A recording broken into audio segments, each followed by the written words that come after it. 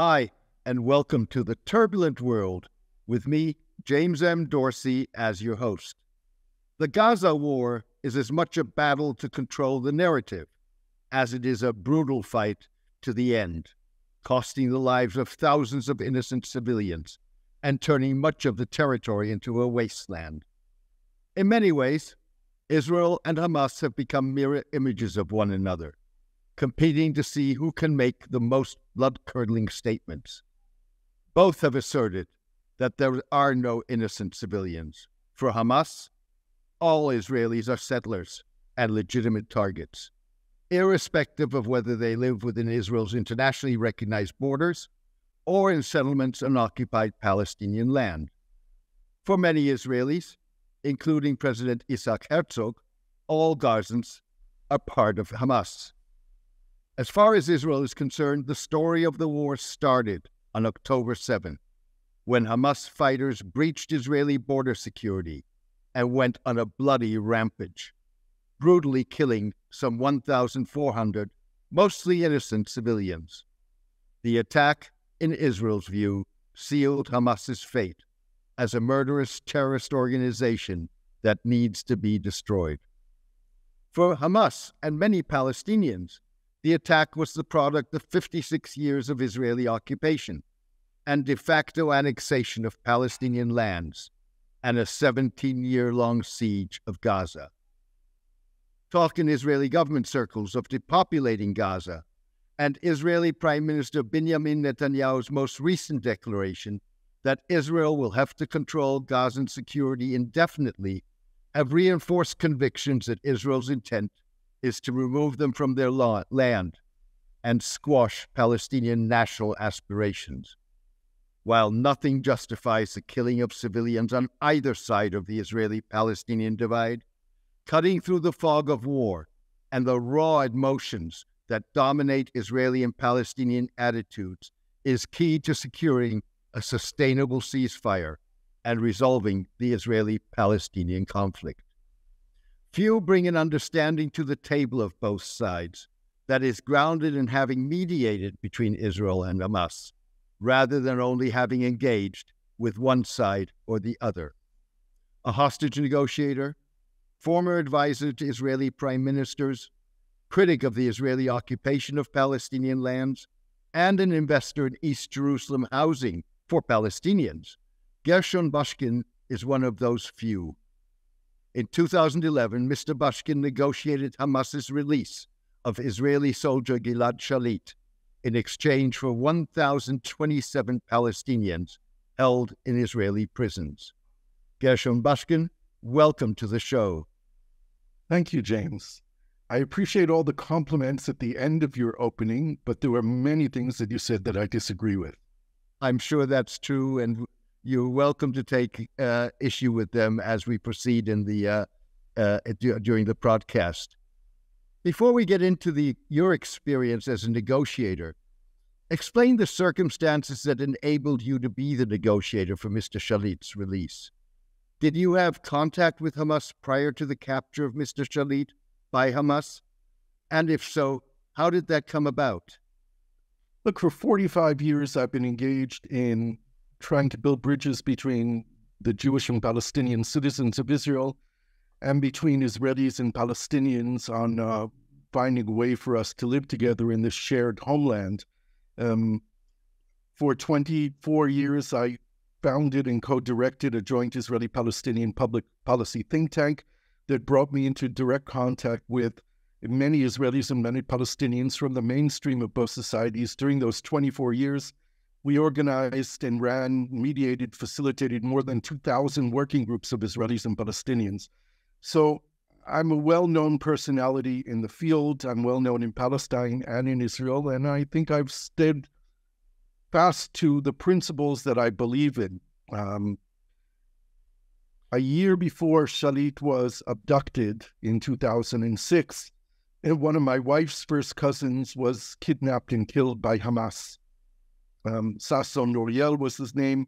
My wife comes from an Iraqi Jewish family, a very large family, and Sasson was one of her first cousins. And when he went missing, the family asked me to help and find him with my contacts in Palestine. I was actually out of the country at the time and asked my Palestinian partner, Hannah Signora, to try and help. He was not successful, and eventually they released a videotape of Sasson had been tortured, handcuffed, blindfolded, and he spoke Arabic, and he read out a declaration declaring that Israel needed to release Palestinian prisoners for his life. And I guess the Israeli security were hot on their tails. And a few days later, they found his body on the side of a road in the West Bank. He had been butchered. At his funeral, standing over his grave, I swore to myself that if ever again someone approached me with a request to help save a human life, I would do everything humanly possible. And that was in the background. Several months later, I was at a World Bank conference in Cairo on Mediterranean development. I was the only Israeli at the conference, and there were over 100 participants from all over the Mediterranean. And a friend of mine from Gaza, who was a professor of economics at the Fatah University, Gaza, Al-Azhar University, approached me and said, Gershon, I want to introduce you to someone. And this is Professor Mohammed Migdad. He's a professor of economics at the Islamic University, Gaza. He was a student of mine, and he's a member of Hamas. And he came from Gaza to Cairo because he heard there might be some Israelis here. He never met an Israeli before. And I, in more than 20 years of working with Palestinians, had never met someone from Hamas yet. So it was that opportunity. We spent the next 2 days, about 6 hours in dialogue. I suggested to him at the end of the conference that we meet again, that we try to form a dialogue group of Israelis and Palestinians. I promised I would find countries that would host us outside. I found 4 countries. In the end, this dialogue never happened. But in the interim, I went to Gaza. I met him and his colleagues at the Islamic University. This was after Hamas was elected in 2006. We went to the Prime Minister's office of Hamas, sat for 2 hours with one of the advisors to the Prime Minister, one of the founders of Hamas, and a relationship developed.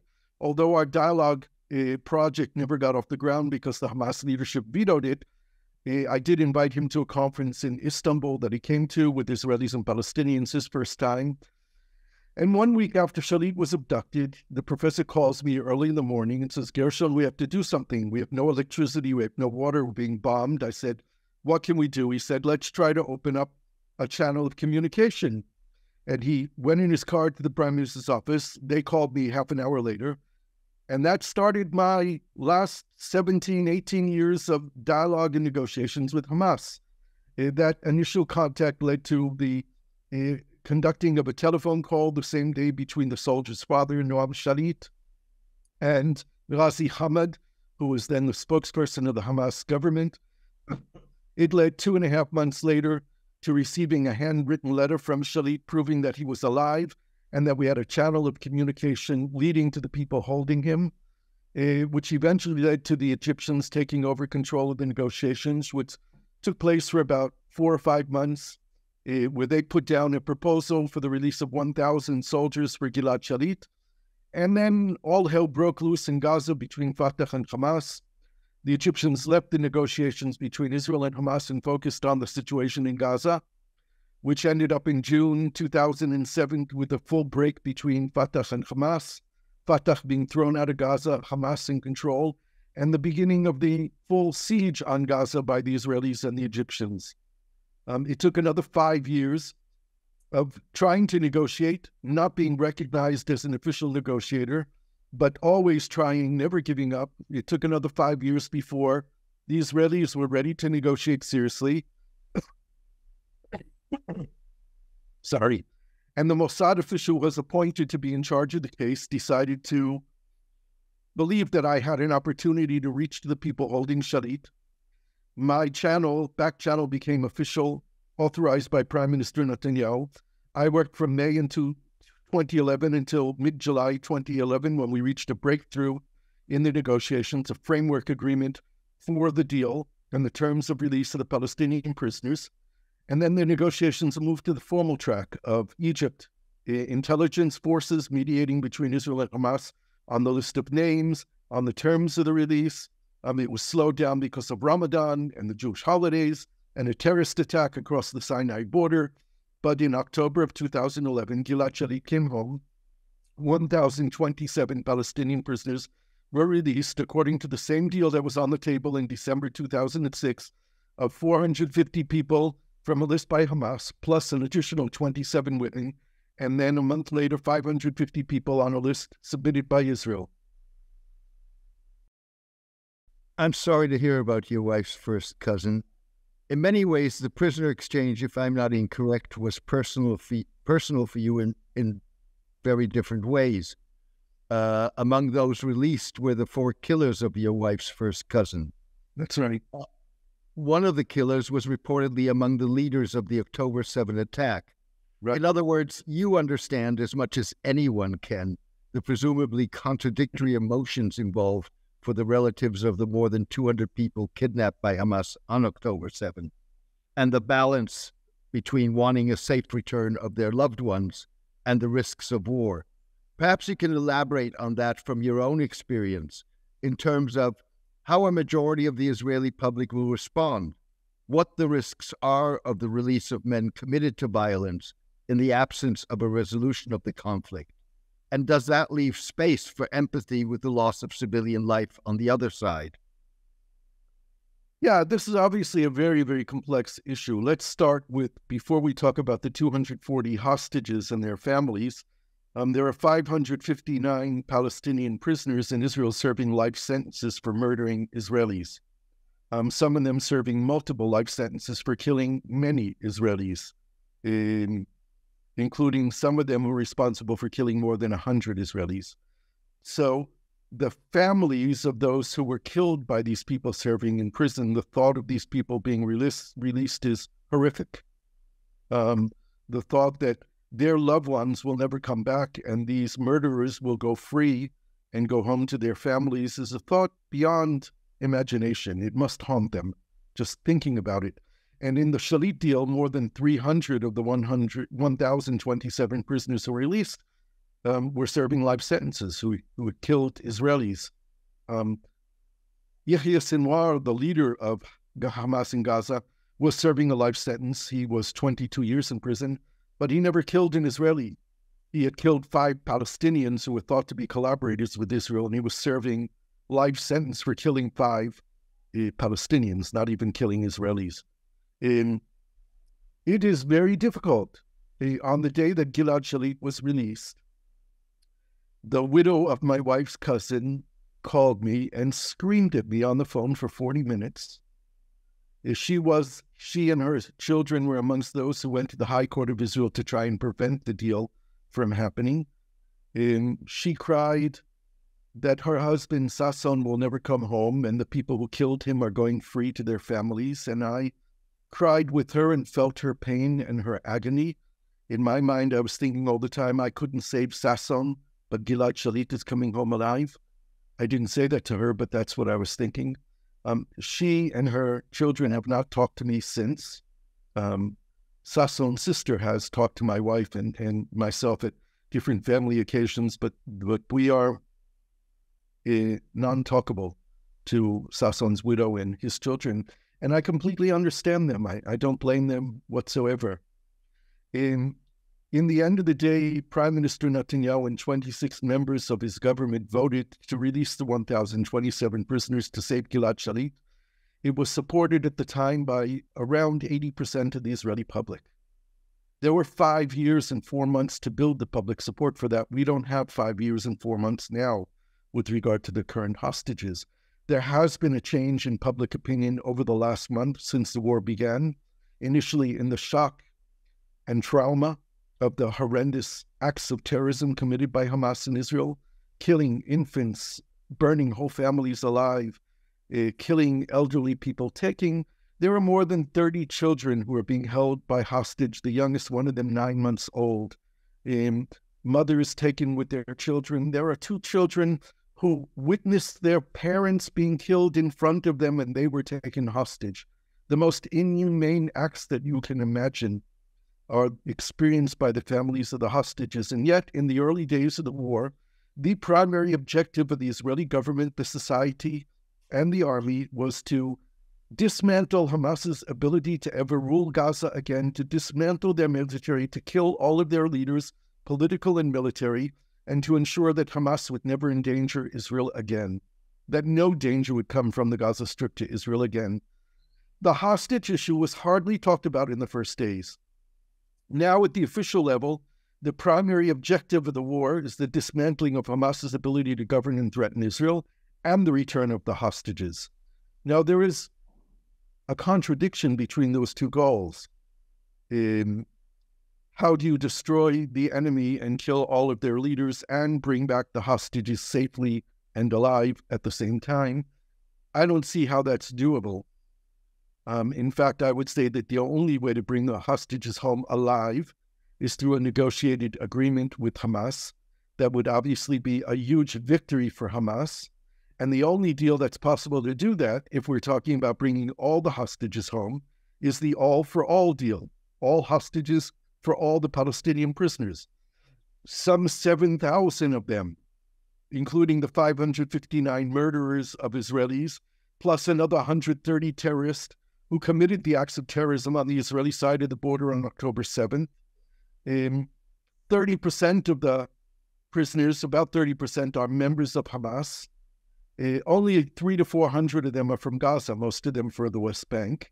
There are 2,000 of them about sitting in administrative detention, which means that they were arrested without charge and imprisoned without a trial. Israel usually uses administrative detention because bringing them to court and convicting them would disclose sources that have enabled Israel to capture them, and disclosing sources burns intelligence information literally. It prevents them from providing more intelligence information. And so this is a huge dilemma, and it's not one that I see the current government of Israel being able to rule on. Netanyahu was too weak a prime minister at this time. His government is too right-wing and too religious to accept this kind of deal. And I believe that there are people in his government, I know that there are people in government, because they've said it, that they think Israel needs to sacrifice the hostages. For me, that's an unthinkable thought. Sacrificing a decision to sacrifice the hostages, in my mind, tears the moral fabric of the state of Israel into pieces that will be impossible to repair after this war is over. That's how serious I think this is, and impossible for Israel to simply say we're going to sacrifice the hostages in order to achieve the larger goal of dismantling Hamas's ability to govern and to threaten Israel. So I know that negotiations are going on 3 different tracks now for a partial deal, a humanitarian deal of freeing the women, the children, and the elderly hostages in return for, I'm not sure exactly what Hamas wants. The leaders of Hamas, Yahya Sinwar and others, have made it their life's mission to free all the Palestinian prisoners, even at the cost of death to themselves. They are not afraid of dying. In fact, it is their goal to be a martyr for Palestine, for Islam, for Al-Quds, for Al-Aqsa, for getting revenge for all the things that Israel has done to the Palestinian people over the last 75 years. So they're not afraid of death, and there's no deterrence against them. They will not surrender. They will not run away. They will fight to the end. I'm not sure that they understand the severity of their situation and how their days are numbered. I think they're approaching that. This is probably one of the points where we may or may not agree on, but nonetheless, I do need to ask you, do you feel that the civilian toll of the Israeli attack on Gaza in response to the October 7 Hamas assault, does that undermine Israel's moral fiber? Certainly. No question about it. There are even war crimes being committed by Israel. I have friends in Gaza. I receive WhatsApp messages from a few people who are able to get online in the evening. A young woman who I've been helping over the past year, who I encouraged her to leave her abusive husband. She has a 9-month-old baby. She's sleeping in a schoolyard somewhere in Gaza, and she writes to me last night. She wrote to me, "I'm hungry." She's breastfeeding. She has nowhere to go and no family and no house. It's been destroyed. Some 1.5 million people in Gaza are homeless today. A 3rd generation or 4th generation of refugees who lost their homes in 1948. What's happening in Gaza is a catastrophe and a tragedy. I think it's important to understand, even if not accepting, but it's important to understand that the enormous, abusive, non-proportional use of force by Israel in Gaza has a lot more to do with sending a message to Iran and Hezbollah than it does sending a message to Hamas. And there's no doubt that it's helping the Israeli war effort on the ground with the land incursion, destroying infrastructure and blowing out whole neighborhoods, makes it easier for the Israeli army to do what it has to do in Gaza. But the primary message to Iran and Hezbollah, who may have thought that because Hamas had so easily breached Israel's defenses on October 7th, that Israel is weak and falling apart. And therefore, what Israel is doing in Gaza is existential. Because if Iran and Hezbollah were to think that Israel is falling apart and Israel is weak, Israel would be in a life-threatening reality. But the message to Iran and Hezbollah was, don't mess with us. What we're doing in Gaza is nothing compared to what we'll do in Beirut if you attack us. So there's a larger picture that one needs to consider. And with that, the Palestinian people are not the objective of this war. It is Hamas.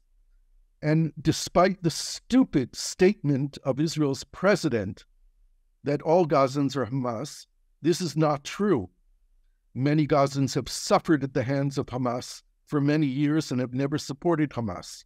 They did elect Hamas. That was a large result of Israel handing Gaza to Hamas because Hamas won the narrative on who threw out Israel when Israel decided to leave in 2005, rather than negotiating with Mahmoud Abbas, who begged Ariel Sharon to negotiate with him, to turn over Hamas to him as a diplomatic victory for those people who were willing to make peace. Sharon refused to negotiate with Abbas and handed Gaza over to Hamas, who simply told the people, Israel only understands the language of force and violence, and we kicked Israel out. I know Christians who voted for Hamas because they said us negotiating with Israel hasn't produced anything. Our situation is worse today than it was when we started. And look, Hamas and Hezbollah later succeeded in throwing Israel out, only through violence. This is maybe a hypothetical, but nonetheless, if Hamas on October 7 had exclusively attacked Israeli military facilities, would the response have been as stark? Definitely not. Hamas crossed a line. What Hamas did in Israel that most Palestinians have never seen. They don't see the pictures of what Hamas did in Israel. When I tell Palestinian friends, they killed babies. They burned whole families alive. They said to me, no, Hamas doesn't do that. And I said, but they did. They did. We only see the pictures of the physical destruction of Gaza. We're not seeing pictures on Israeli television of the human suffering, and Palestinians haven't witnessed what Hamas did inside of Israel. So we're seeing two different pictures.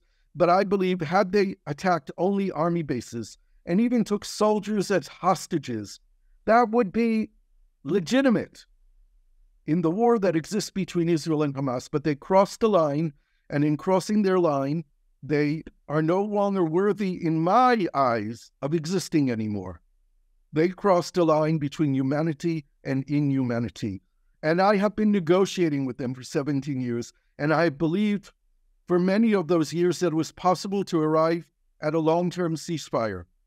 I have never spoken about the possibility of peace with Hamas, but I did believe, based on their own theology, on their own understandings, that we could find long-term understandings, a ceasefire of opening the siege on Gaza and enabling people to have a more normal life, to get out of the horrific poverty that they live under, and to begin to heal wounds that could lead to a different future at some time in the far distance. That parlays well to my next question, which is trying to take a step back.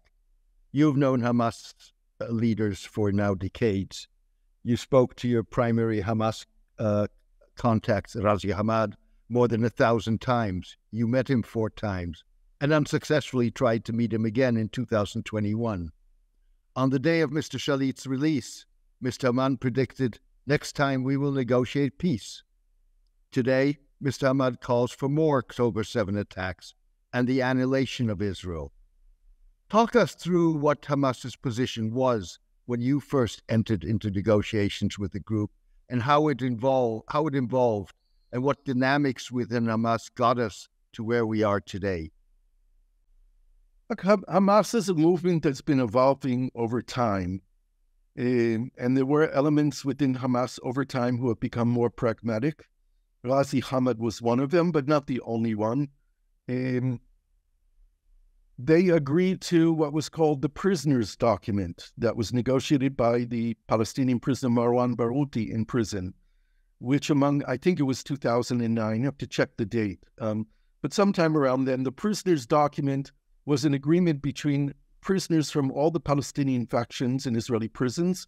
It stipulated that any discussions with Israel would be based on the Arab Peace Initiative. The Arab Peace Initiative was issued in March of 2002, and it basically said that if Israel withdrew from territories it occupied in 1967, allowed for the creation of a Palestinian state in the territories occupied by Israel with East Jerusalem as capital, and an agreed and just solution to the Palestinian refugee issue, that all Arab states would make peace with Israel and have normal relations. It was ratified by the entire Arab League, and later was ratified by the entire Conference of Islamic Cooperation. 56 Islamic countries signed on to the Arab Peace Initiative, and Hamas agreed to it. That was in the background. There were also statements made over the years by Khaled Mashal when he was the head of the Hamas Politburo that Hamas would agree to a Palestinian state in the territories occupied by Israel in 1967 without recognizing Israel or making peace with Israel, and demanding a right of return for all the Palestinian refugees to their homes, which means that Israel would essentially no longer be a Jewish state. It would be a binational state. But that was the evolving Hamas position. In 2018, I believe it was, the Egyptians, after being victorious on the Muslim Brotherhood in Egypt, forced Hamas to change its covenant to remove the blatant anti-Semitic statements in their covenant and to accept the Palestinian state in the 1967 borders. So Hamas changed its covenant. Whether it was real or not, it was obviously they were given into Egyptian pressure. Egypt forced them to do it. There's no doubt about it. But Egypt was also forcing Hamas to stop cooperating with ISIS in northern Sinai and to turn over ISIS-wanted people who were taking asylum in Gaza to the Egyptians, and they ended up turning those people over to Egypt as well. What's happened over the last 2 years, obviously, is that Hamas leaders have played Israel on a double game. They encouraged Israel to believe that they were deterred. They led Israel to believe that Sinwar and the leadership were pragmatic and were willing to talk about long-term arrangements, while at the same time they were busy planning what they did on October 7th.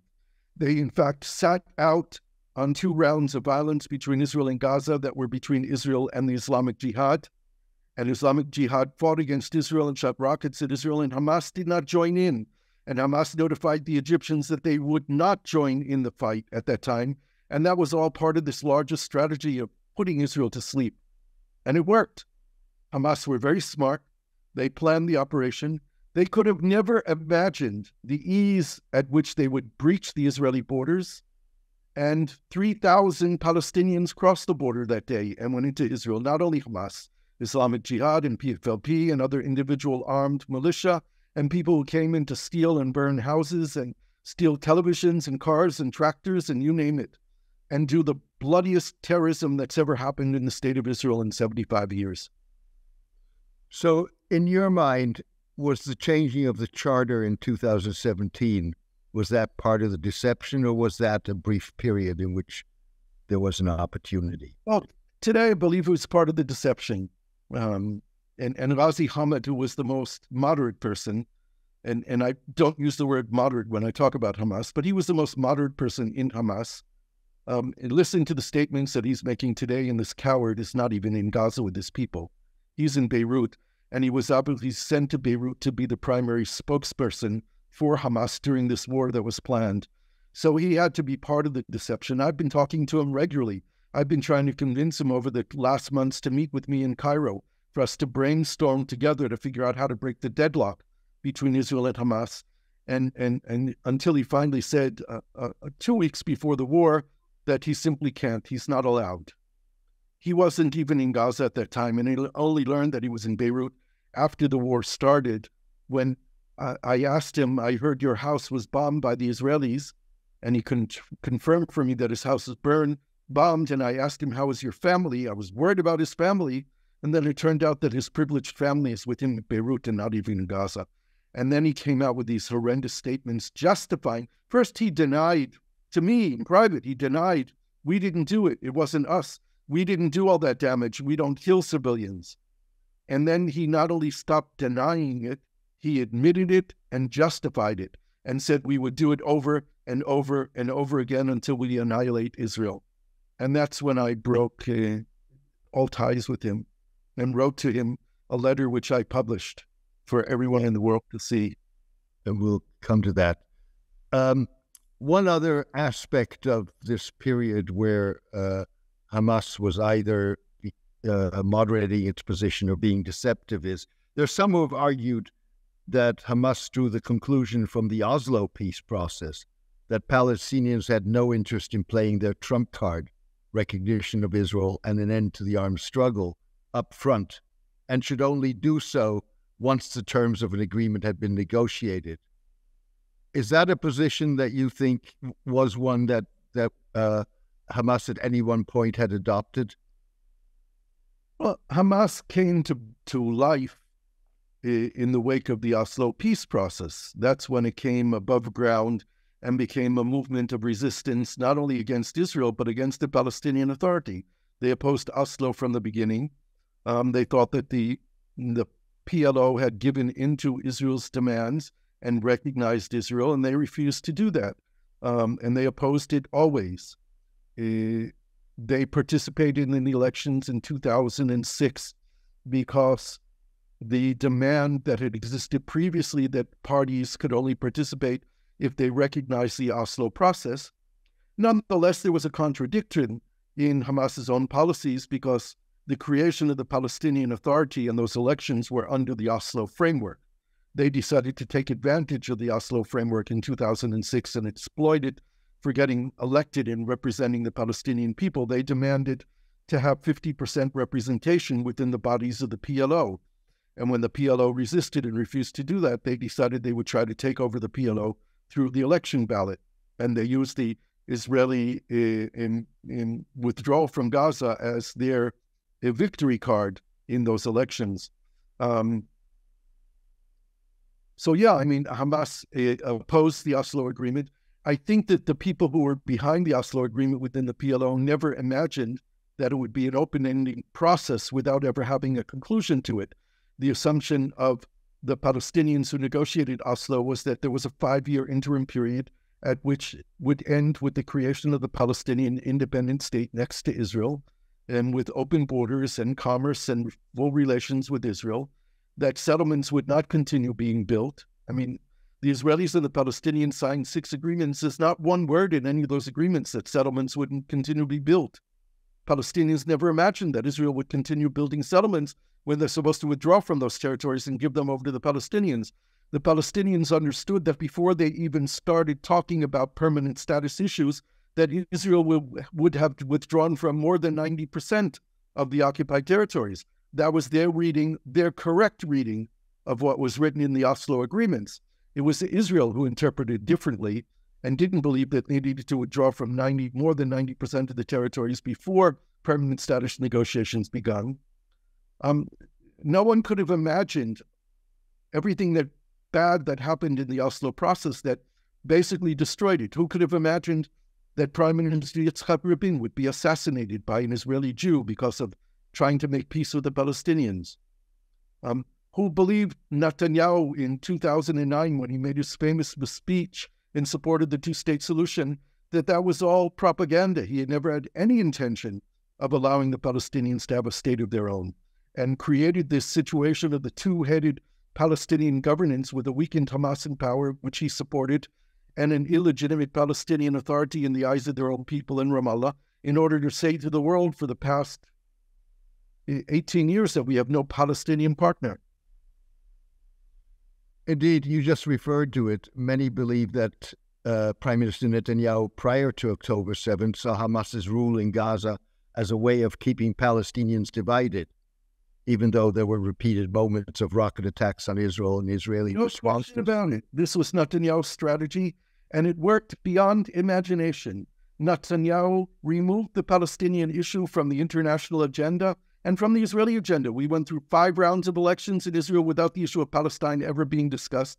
And it is the only existential issue facing the state of Israel that defines itself as the democratic nation state of the Jewish people, while in reality, it is neither. The majority of people living between the Jordan River and the Mediterranean Sea are not Jewish. There is a small Palestinian majority. And the majority of those people, Palestinians, don't enjoy democracy. So we have been able to lie to ourselves for decades that we are the democratic nation state of the Jewish people, when in fact we are not. We are running a system of apartheid, a new form of apartheid, for many, many years. And Netanyahu's strategy put the world to sleep. We have countries around the world, important countries, the United States and most of the OECD nations, who for 20 years can say two-state solution, and only recognize one of those 2 states, and think that that's legitimate. So this is a period right now, this war, has to be a wake-up call, that we have to go beyond this delusion that we can hold another people under occupation for 56 years and expect peace, or lock 2 million people in Gaza and expect to have quiet. The conception that has collapsed in Israel is not that we can build $1 billion border and be secure, or that we can continue to police the Palestinian people with our army and be secure.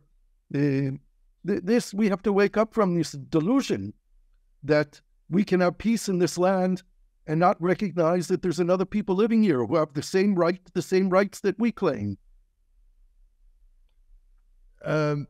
Looking back, can you describe what your impressions of the dynamics between the Israeli government and Hamas prior to October 7, certainly in the 6 years of your mediation effort? Well, there's been no direct contact between Israel and Hamas ever, except for the contact that I had. There was never legitimized and never authorized to have any direct contact. We've always had to use third parties. In most of the times, the third parties were the Egyptians. In the last years, the Qataris have played a very strong role. And this is absurd because Qatar is essentially a state that supports terrorism. They have funded Hamas. They have hosted the Hamas leadership for years. Their mouthpiece in Arabic, Al Jazeera Arabic, is a very different station than Al Jazeera International in English, which is like the BBC. I mean, they're not pro-Israel, but they're not supporting the Muslim Brotherhood. Al Jazeera Arabic is the station that is the mouthpiece of the Muslim Brotherhood and a strong supporter of Hamas. And Qatar is a state that funded Hamas with more than $1 billion over the last years. And because America has interests, as CENTCOM base, the largest American military base in the region, is in Qatar, they have interests. So they have not penalized Qatar for being a state supporting terrorism. But Israel has dealt with Qatar, with Hamas through Qatar and through the Egyptians, have kept them down, have kept the false belief that I've argued against since 2008, that you can deter Hamas. This is what the Israeli military has believed. And in television studios in Israel, sitting in panels with retired generals, I have argued that you cannot deter Hamas. Hamas is a distorted view of the theology of Islam, which sanctifies death and believes that our life on this planet is short, and the road to paradise is through being a martyr, being a shaheed for Allah, for Islam, for Palestine, for Al-Aqsa, for Al-Quds. And they have recruited people from bereaved families in Gaza since 2008, or families who have had their homes demolished by Israel, and recruited young children into their elite fighting forces and have indoctrinated them with this distorted view of Islam that rather than sanctifying life, sanctifies death and guarantees them paradise if they're martyrs. And against that kind of attitude, belief, and theology, you cannot have deterrence. Hamas has dictated when they fight, when they shoot, how much they shoot, and when they declare a ceasefire. And Israel has been a puppet over these years to Hamas's control of the dynamic. But because Mr. Netanyahu's primary political goal was to prevent there being a Palestinian state next to Israel. He allowed Hamas, he enabled Hamas to continue to exist in Gaza in a weakened form while they were gaining a lot of strength internally and planning and being very, very smart about how they work, building weapons and smuggling weapons in through the Sinai Desert and leading us to where we got to on October 7th. Presumably, any negotiation over the more than 200 hostages kidnapped by Hamas on October 7 is going to be different from your successful mediation effort. What are the differences and what are the lessons that can be drawn from your experience for efforts to free the hostages that are now being held? And do you believe that there will be a differentiation in the negotiations between civilians and captured Israeli military personnel? The second question is easier, so I'll answer that first. Yes, Hamas distinguishes between those that they define as soldiers and those that they do not. Even now, when they're talking about the humanitarian release of children, infants, children, women, and elderly people, they have apparently, from the information I have, not agreed to include women soldiers in the category of women, but rather they're keeping them in the category of soldiers. And I think that this is tragic. I mean, Hamas knew very well to demand the release of all the women prisoners in the Shalitt deal, all of them. And that's how it became 1,027, not 1,000, because an additional 27 women were found on the list of prisoners after they had already closed the deal. So rather than opening it up and removing 27 names, Israel just said, take all the women. So I think Hamas needs to include the women. These are young girl soldiers, not combat soldiers, who are sitting in front of video screens along the Gaza border watching, monitoring. They want people with guns and people who are killing Palestinians. So I think they really need, from a humanitarian point of view, to be treated as women. That's the deal that's being talked about. Another difference between then and now is that we don't have 5 years. We have days. The large number of hostages they're holding, 240 or more, enables hostages to be expendable, where Gilad Shalitt was an extraordinarily valuable asset and they kept him well and they kept him healthy as much as they could. For those years, they knew what his value was. When they're holding 240 hostages or more, and some of them are problematic, some are infants, do they have the ability to take care of infants who need baby formula and diapers? Do they have the ability to take care of elderly people who have diabetes and need medication? All kinds of people with special needs. The Israelis have put together a list with people's private doctors in terms of what medication they need and have been trying to get the Red Cross to enable the sending of medicine to the hostages, and Hamas refuses. To the best of my knowledge, the negotiations that are taking place on 3 different tracks right now in Qatar, in Egypt, and in Lebanon are all talking about the humanitarian release of women, children, and elderly. It's not very clear what Hamas is demanding other than a ceasefire. The Israelis are not ready to grant a ceasefire right now. It is said overtly that there will be no ceasefire without a release of hostages, so it's kind of a catch-22 of who takes the first step, who breaks out a line, and who agrees to what. But also with the Israeli army deeply embedded in the center of Gaza now, in Gaza City, a ceasefire would place Israeli soldiers in very dangerous positions because no one can guarantee that Hamas will keep to the ceasefire. When there are soldiers and tanks and armored personnel carriers and bunkers in the middle of Gaza City and surrounding Gaza City, they are in very vulnerable positions. So a ceasefire would also require a redeployment, a withdrawal to a certain extent of Israeli forces. And that's dangerous for the Israeli military mission which is taking place. And there are people who believe in the Israeli government, in the military, that we are putting pressure on Hamas now, deep pressure, that will soften their position on the hostage issues. I'm not a partner to that idea. I think it makes the negotiations for hostages more difficult, not easier. But I'm not a military expert, and my opinion doesn't really matter. Yeah, what you're essentially saying is that release of hostages is contingent on a ceasefire. If I'm not incorrect, you've been in contact with Hamas leaders, not in Gaza, but elsewhere, since October 7. Is that Until a week ago, I was in contact with Hamas leaders in Gaza, in Beirut, and in Qatar. They stopped talking to me or responding to my messages about a week ago. And do you have any sense of why? Either because someone told them to, or because something very serious is happening in negotiations and they often go silent when things are serious and critical, or because they got fed up with me bothering them. Coming back to Hamas, in the balance between the military and the political wing, and the balance between those in Gaza and those elsewhere in the Middle East, which way does the pendulum swing in terms of the balance of power? Let's put it this way: the cowards who are sitting in Doha in 5-star hotels and red carpets and bodyguards provided by the Qatari government are irrelevant, are a lot of hot air that have no real critical decision-making power in what's happening in underground Gaza today. There are very small chances that they have any ability to communicate with underground Gaza.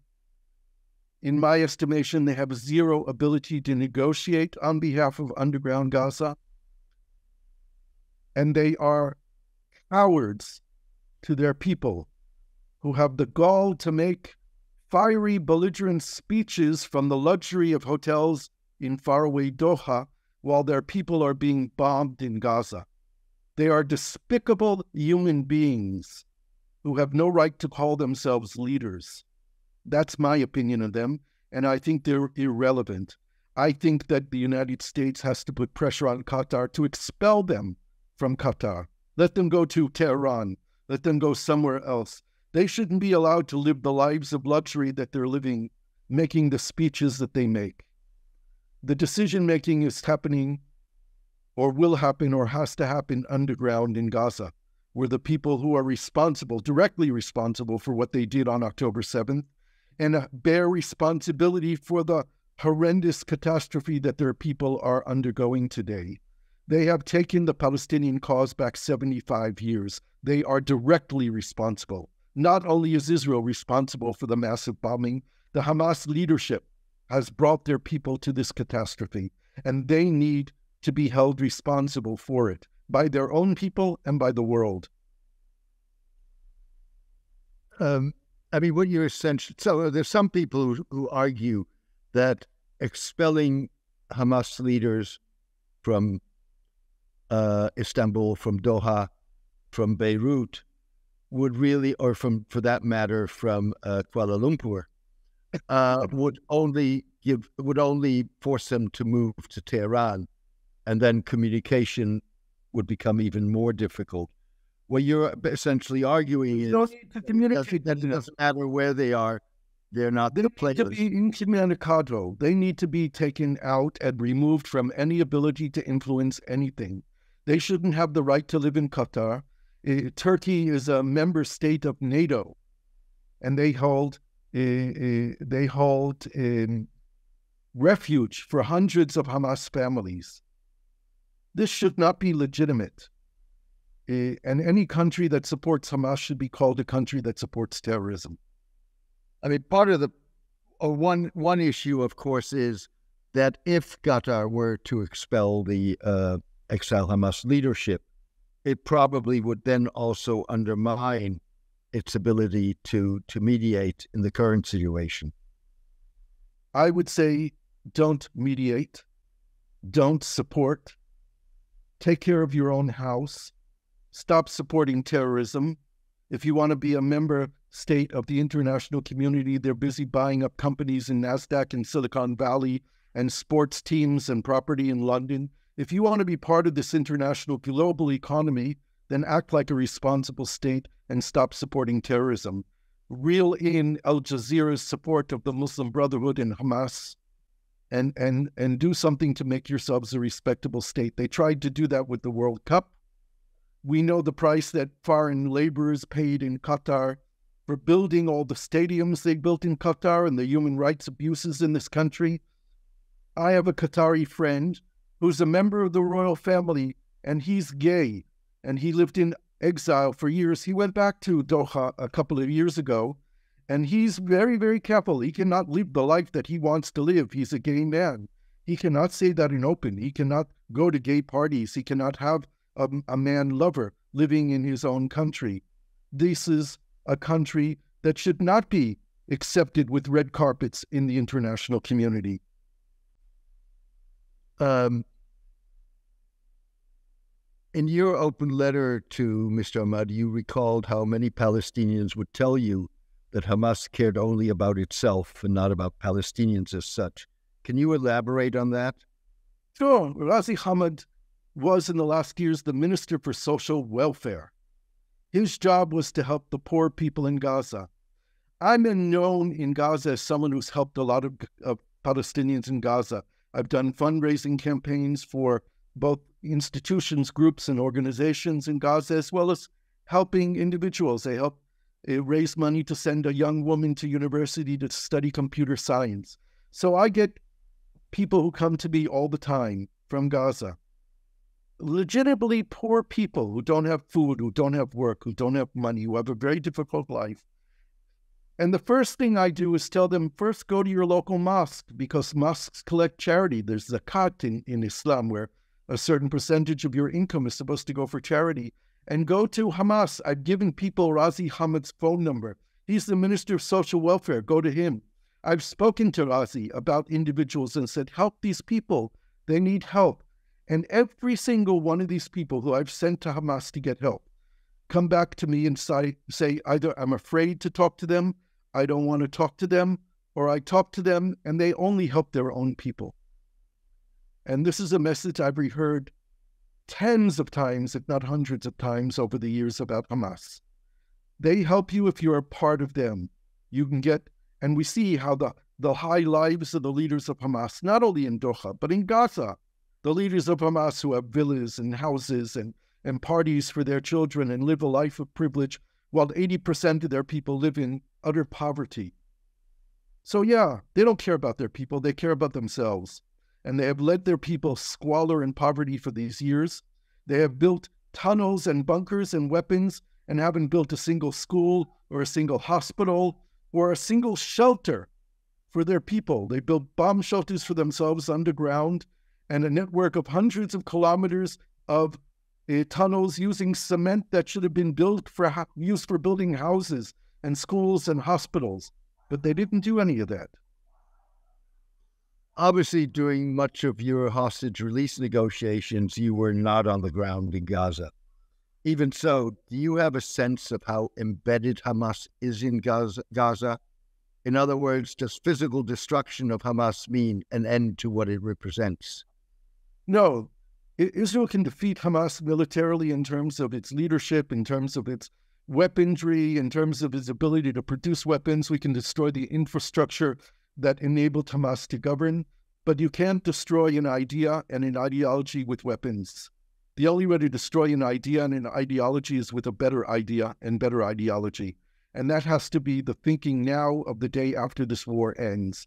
We need to help Palestinians have freedom and independence and control over their own lives. There needs to be a period of stabilization and a lot of money pouring into Gaza that they will control its development. There needs to be deep democratic reform in the Palestinian Authority government before they can take over ruling Gaza as well as the West Bank. They need to have elections and a democratically elected leadership coming to power and removing the corruption that exists in the Palestinian government, both of Hamas and the Palestinian Authority. There are many things that need to happen. There needs to be an Israeli commitment to end the occupation and an international commitment with pressure on Israel and the Palestinians to face each other at a negotiating table, which is not bilateral, but is regional, involving Egypt and Jordan and Saudi Arabia and the Emirates and Bahrain, to create a regional architecture of stability and security and economic development and chances of prosperity. There's a lot of moving pieces in this puzzle of international efforts that need to be done immediately. They need to be planned now. We need to remove statements like Netanyahu that Israel is going to have a long-term stay in Gaza, protecting Israel's security. That cannot be a solution. That will be an explosive boomerang for Israel and will damage the chances of Palestinians ever having freedom. So there's a lot of work to do. that needs to be done, and those things will defeat Hamas. Hamas's ideology is embedded within the Palestinian society, but at no point before this war could they have achieved more than 30% success in democratic, fair elections. And there are a lot of people in Gaza. In fact, Hamas, before the war, was less popular in Gaza than it is in the West Bank, because the people in Gaza have lived under their rule and saw their corruption and their brutality and their oppression. And a majority of people, a large majority of people in Gaza, if they had the choice, would have gotten rid of Hamas a long time ago. But every movement that rose up against Hamas over the last 18 years was crushed by Hamas with bloody weapons against their own people. They were not allowed to rise up. There was a movement just 3-4 years ago called Bitna Naish, we want to live.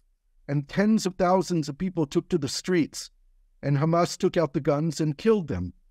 Killed people and scared them away and removed them from Facebook and Twitter and removed the ability of this movement to grow.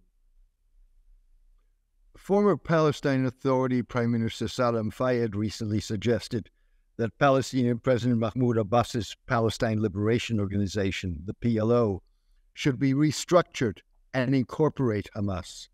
That would presumably encourage the authority to take responsibility for Gaza once the war ends.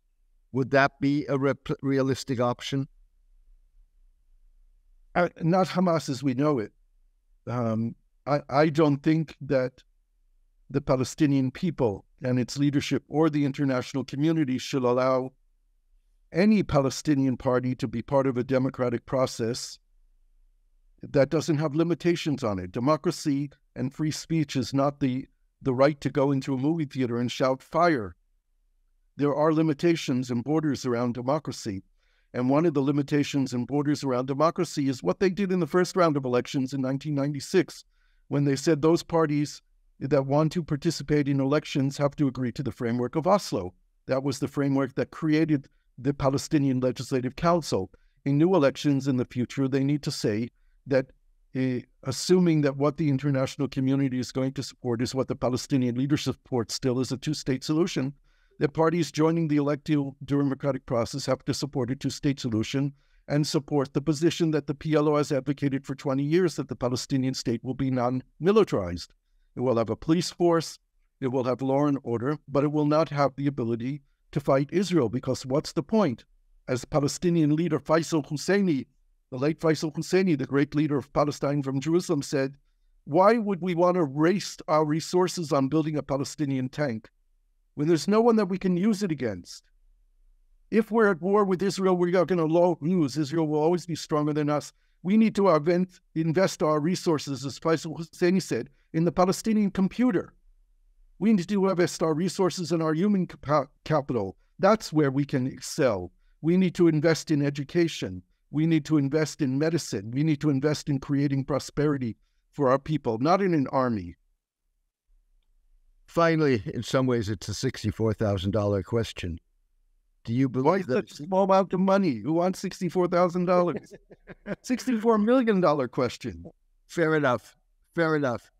Do you still think that a two-state solution is viable? And what would that entail? You know, if you asked me before the war, I would have said no. It's not been viable for years.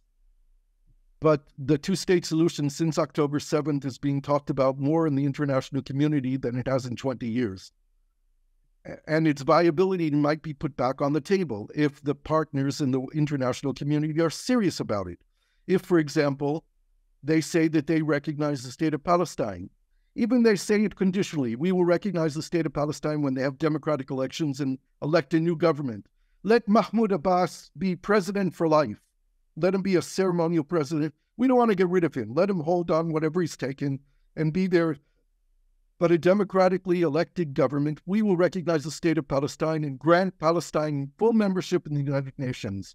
If those conditions are met, and they put pressure on a new government of Israel, because the current government of Israel will not last. It will have its day of reckoning when this war is over, and all the leaders who brought us to where we are will pay the price of their failures.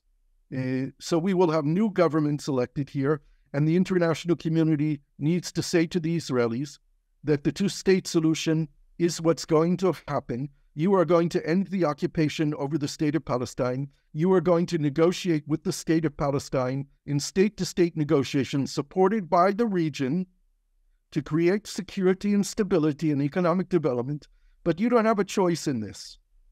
And the United States needs to say that to Israel, and Europe and everyone else needs to say it to Israel. If a two-state solution were seriously being discussed, what's the future of Israeli settlements? 80% of Israeli settlements could be included within the State of Israel with an annexation of 4.5% of the West Bank in exchange for equal territory from within the State of Israel. Settlers should be allowed to stay within the state of Palestine as citizens of Palestine or full-time residents of Palestine, allowed to protect their identity by having separate schools if they want, protected in some way in an interim period by some kind of secure security mechanism that would prevent massacres of Israelis who would stay in Palestine. I don't think many would stay in Palestine. They could move back to Israel proper. They could move back to the annexed areas. We're talking about the population of settlers who are the most extremist, most religious, most messianic, and most difficult. So it'll be a huge challenge. But I believe that if the people of Israel, if the majority of people thought that peace was genuine, that the Palestinians really wanted peace, that they recognized Israel's right to exist, even in this post-war trauma, we would find a majority of Israelis who would accept it, understanding that peace doesn't happen tomorrow. This is a process. It will take time to develop peace and reconciliation, and there are concrete steps that need to be taken on the road toward peace that would first deal with issues of security and legitimacy of both peoples. What you are saying is that probably 20% of the settlements would have to be dismantled or agreed to be under Palestinian sovereignty. In terms of the 4.5% of land that the 80% of the settlements are located on, would that involve a land swap?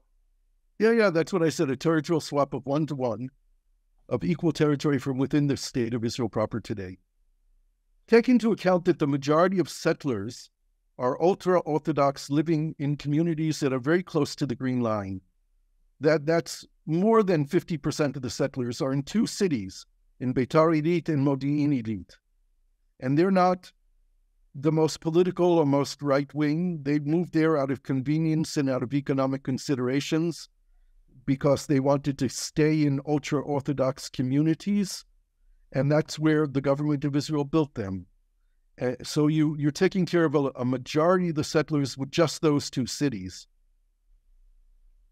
Gershon, we could go on for hours. Unfortunately, time is not our friend. I wish that we had more time to follow through. Nevertheless, thank you for joining the show today and for sharing your unique insights. I wish you all the best.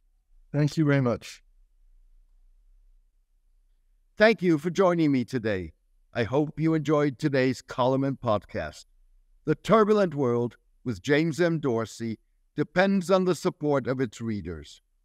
For the past 12 years, I have maintained free distribution as a way of maximizing impact. I'm determined to keep it that way. However, to avoid putting up a paywall, I need the support of a core of voluntary paid subscribers to cover the cost of producing the column and podcast. If you believe that the column and podcast add value to your understanding and that of the broader public, please consider becoming a paid subscriber. You can do so by clicking on Substack on the subscription button at www.jamesmdorsey.substack.com and choosing one of the subscription options. Thank you. Take care and best wishes.